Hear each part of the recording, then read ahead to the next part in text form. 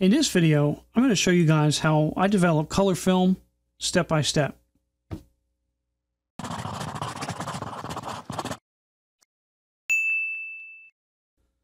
What's up, guys? Today, I get to play Mad Scientist. I'm going to go through and I'm going to show you guys step by step how I go and I develop color film at the house. And I use the Tetanol, it's like a C41 kit. Comes with a developer and a blix and a stabilizer, and it's really easy. It's just like developing black and white, but you have to be a little bit more precise with the temperatures. So I'll go through and I'm going to make a couple assumptions that you already have your kit mixed up, it's at room temperature, and your film that's already exposed is already loaded into your develop tank. I use a Patterson tank, it could be any develop tank. But those are going to be the starting points for this video. Is your chemicals are mixed up already and your film is loaded. So the only other things you're going to need, you're definitely going to want a accurate thermometer because it's super important with color film to get your temperature spot on. So a couple extra measuring cups, a funnel is always helpful, and a rag. And I label my rag for film because obviously I don't want to take, it's a dish rag, and I don't want to take this and wipe my dishes full of developer. That wouldn't taste very good. So so that's why I do that. So let's get right into it, and I'll take you through the process. Okay, so first thing we're going to do is we're going to bring the temperature of the film up to about 102.5. And we're going to do that by pre-soaking it in water. So we're going to get the temperature of the water up to about 102.5, 103. It's okay to go a little bit higher because the temperature of the develop tank is going to be lower, and you're going to need to bring that up to temperature as well.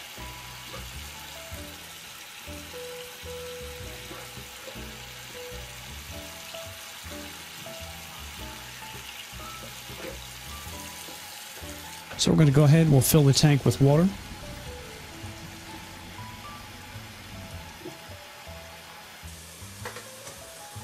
You want to agitate just a little bit to make sure that if there's any boogies on the film, you know, that'll get that taken care of, and then this is going to sit for about a minute. It can sit a little bit longer as well. Now, while that is pre-soaking, we're going to go out and we're going to heat up our mixed chemicals, our developer and our blix. And the way that I do that is in a water bath. I usually get like a big stainless steel pot and I fill it with water, and then I set both of the developer and blix bottles in there with, of course, make sure that the tops are off because you're going to generate pressure with the heat. We don't want explosions. Explosions are bad. So make sure the tops are off, and I actually put the caps in the same order of the bottle because I've done this before. I've forgotten where each one was placed, so I would have to pour out a little bit just to see the color and remind myself. So just to avoid doing that, and I put them in order of the bottles. Once you see that's going to come up to temperature, go ahead and we'll pull this off. I just take the whole pot with everything in it and I just bring everything into where I'm going to develop because that handy dandy pot of hot water makes for a nice water bath because we have to keep the develop tank temperature spot on. The one thing with color developing is you cannot variate from the temperature. I mean, it really, if you can, but you're going to get color shifts that you're probably not going to like. So we'll go ahead, we'll dump this out.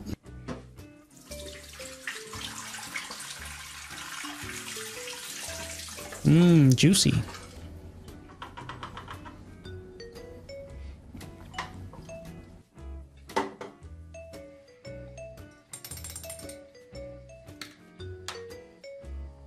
Okay, set our timer, 3 minutes and 30 seconds.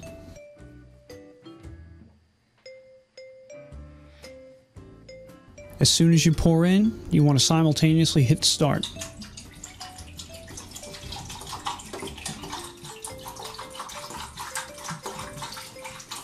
That sounds kind of messy.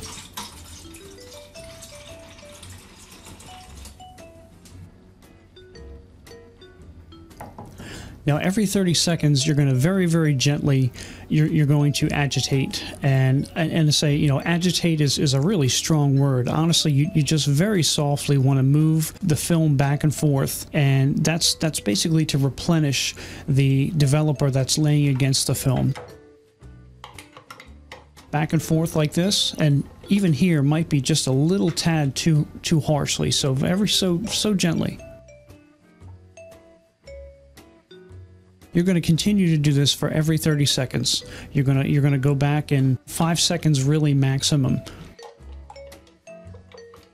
And you're also going to constantly check the temperature, because, and that's why we have our pot full of hot water there, because if you get below 102 or you get close to that 102 mark, you want to, and only during a time when you're going to agitate, because moving that develop tank at all is pretty much the same thing as agitating.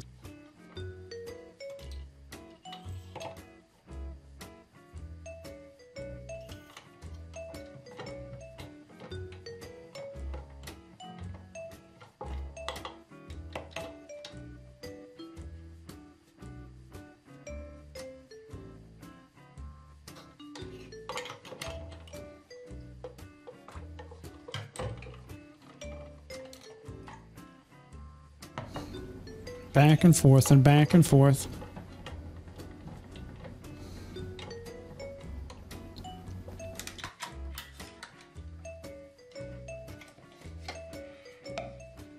Okay, when there's about 15 seconds left of the develop, I usually get ready and I'll start to pour out.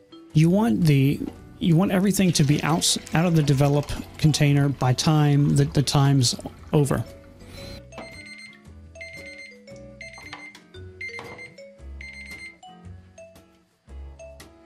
And something else worth mentioning is before putting the blix in, sometimes I will go through and I will do like a water stop, or kind of like a water wash, and you want the temperature of the water to be 102.5. You want it to be the same temperature as the develop is going to be.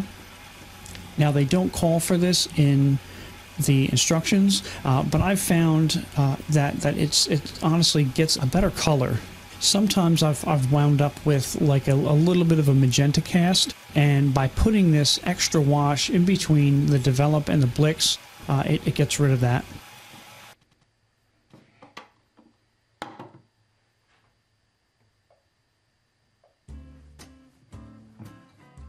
Now your fixer should already be at a good temperature.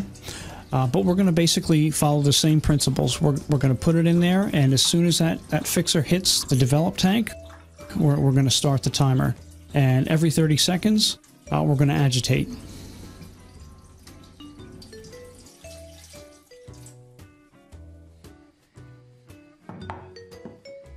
Now there is a little more leeway you have with the blix. It's between 95 and 105. And I found that you really don't want to stay up near that 105 mark. You kind of want to hang around the midway, about 100 degrees Fahrenheit. At least that's what's given me the best results.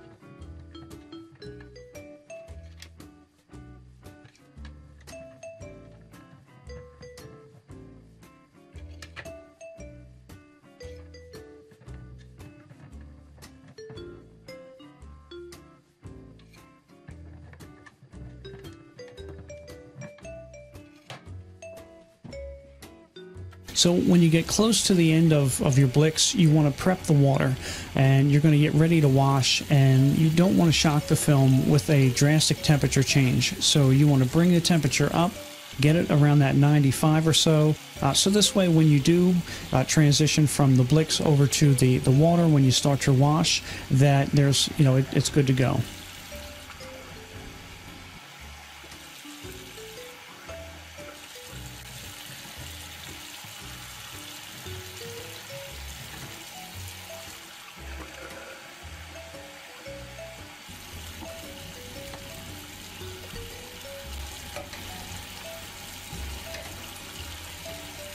So we got about little more than 30 seconds, and I'm getting ready. Again, just like with the developer, I want to be pouring my blix out into my extra container and have everything out of the develop container by the 0-minute mark.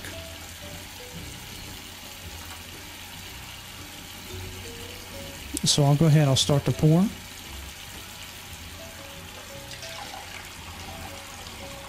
And then immediately I'm going to go ahead and I'll put it underneath the water to start to wash.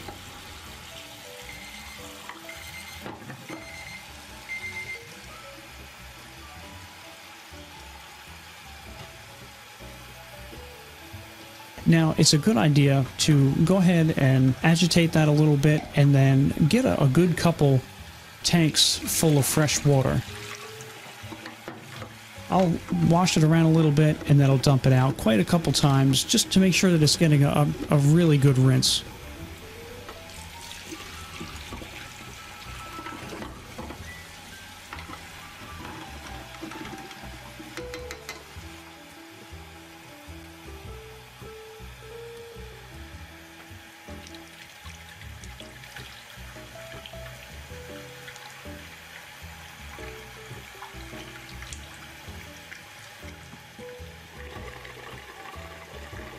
I always keep an extra rag around that's marked film that, I'll use that to clean up my area because the stuff will stain your countertop. Be warned that you don't want to do this on some nice, beautiful countertops. This is going to be done on a countertop that if you spill something, it's not a big deal.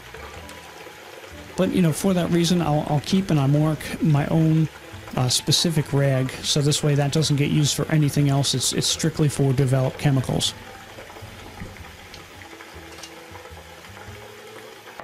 About midway through, you can go ahead and get your stabilizer ready.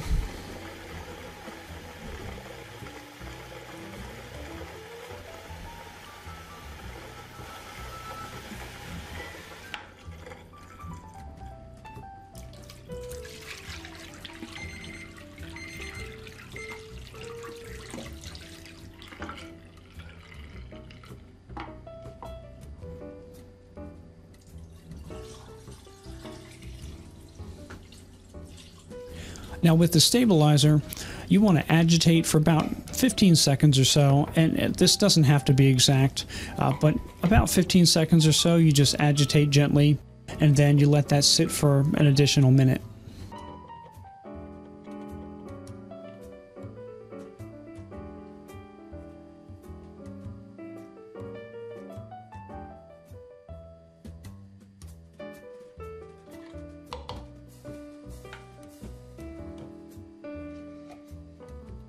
And then that should be good.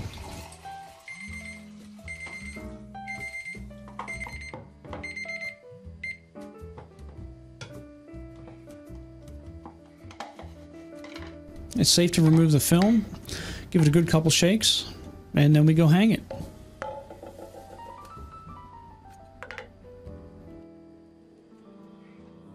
I'd let this dry for at least 4 hours. The longer you let it dry, the better, honestly. The 4 hours to me is the minimum. Otherwise, you get kind of a curling of the film, and that's it's a pain in the butt when you go to scan it.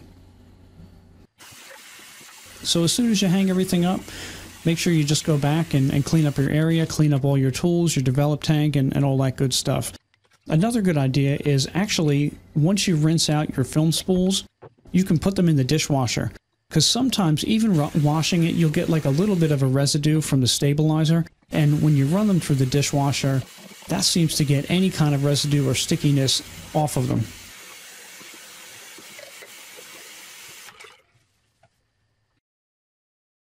So that's basically it, guys. There's not much to it, and once you do it a couple times, honestly, you're going to remember the times and the directions and what to do. So, I always keep the directions handy. I'll post them on the wall just in case I get my mind drifts off, and I can always reference it. But it's not a bad idea. But after you do it a couple times, it's kind of like driving. You just kind of do it. And this is honestly a really good way. It's a cost-effective way if you shoot a lot. And I know that, it can cost here in the States, it can cost anywhere from $15 to $20 or more to develop one roll, where you can get this Tetanol kit for about $25, and you might get like 8 to 10 rolls out of it, before the chemicals start to kind of get a little funky. So, it's definitely a cost-effective solution. Now, you are putting forth your time, so you got to see what that's worth to you. But hey, if this was helpful, if you could do me a favor and give it a thumbs up, and share the video if this could be helpful to somebody. And if you haven't, go ahead, subscribe. I'll put up here somewhere, I'll put a little circle thingy, and go ahead, click that. You'll get notified every time we release a video. Some are how-tos like this. Others are like an overview, camera reviews, and whatnot. Everything's film photography related, so if that's your kind of thing, go ahead and click the button, and you'll get the latest and the greatest. So until next time, we'll see you later.